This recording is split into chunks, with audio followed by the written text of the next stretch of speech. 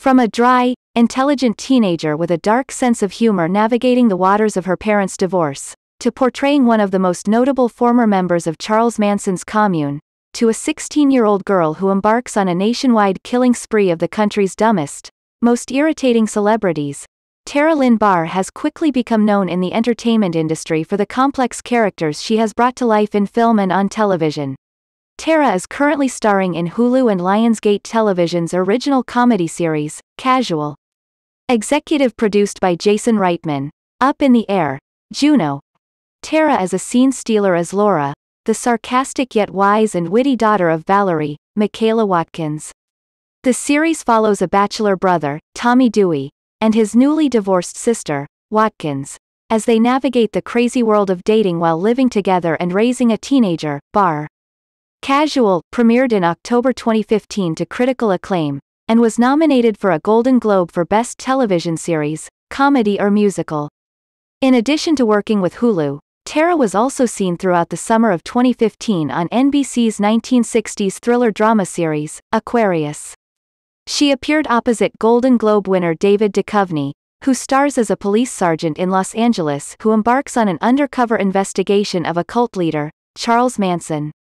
Tara portrayed the character of Katie on the show, who was based on real-life Manson follower Patricia Krenwinkel. Tara made her feature film debut in the award-winning independent film, God Bless America, Darko Entertainment, Magnet Releasing, which premiered at the Toronto International Film Festival in 2011.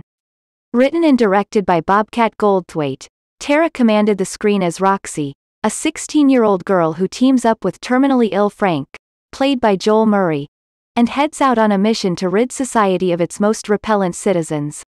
The film, which has since gone on to become a cult hit, was nominated for an Audience Award at the 2012 South by Southwest Film Festival, and Tara earned a Young Artist Award nomination as Best Leading Young Actress in a Feature Film for her work in the project.